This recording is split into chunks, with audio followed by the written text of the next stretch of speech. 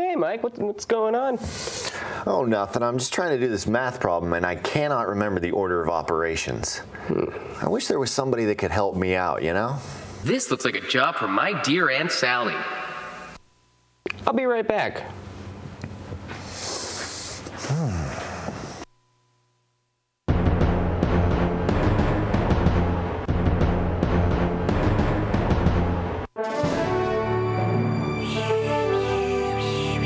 That's right, my dear Aunt Sally, sent here long ago from the distant planet of Algebron. She is here to help people the world over remember their order of operations and to fight for truth, justice, and the mathematical way. Oh, Aunt Sally, thank goodness you're here. I cannot remember the order of operations. Could you please help me? Well, yes, but first you gotta please excuse me, dear Aunt Sally. That's right.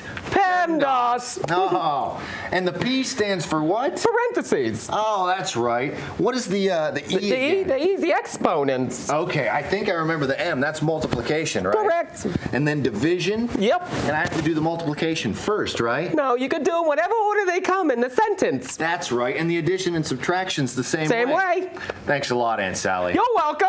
Thank you. Goodbye. Bye.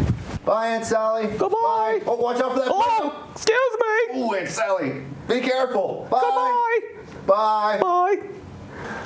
Oh, hey, looks like you figured out your complex mathematical equation. You just missed it. Aunt Sally was just here.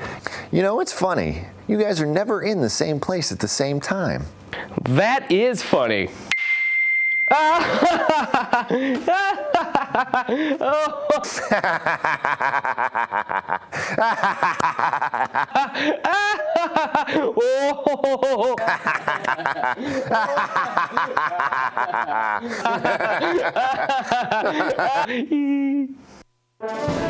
This has been my dear Aunt Sally. Stay tuned to Homework Express for further adventures. And Kelly, back to you.